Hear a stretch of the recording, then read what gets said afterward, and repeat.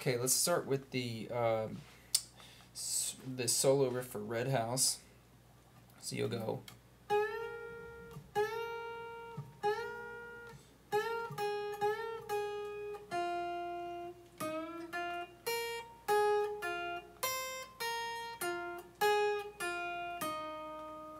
Okay, I'll do that again.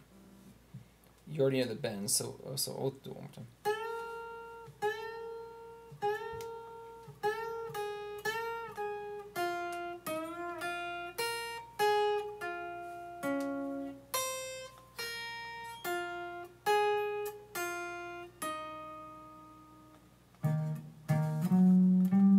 Okay, so a little faster.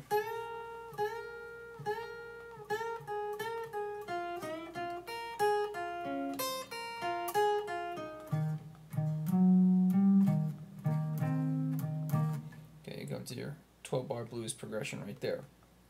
Now for the concert, we're learning a song called That'll Be the Day by Buddy Holly. You can look that up, listen to the tune. So the intro is going to start on a chord called E7. Okay, it's like that. It's 4, 3, 4. So you're going to hear 1 triplet, 2, or it's going to start on 2. So 2 triplet, 3 triplet, 4 triplet, 1, and 2, and. So it's strum, up, down, up. And then we're going to start the A section of the song. It's 8 bars long. It's going to start on a D chord, to a D6 chord. So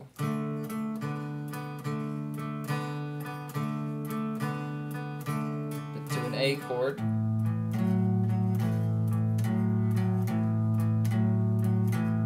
back to a D chord, into the A, 7, 2, 3, 4, 1. You're gonna hit this little riff here. Okay, and then we have the B section of the song. We're just gonna do 2, 3, switch, 2, 3, 4. So it's 1 bar each chord. And one more time. Then we go to a B power chord, to an E power chord, and then back to the A section.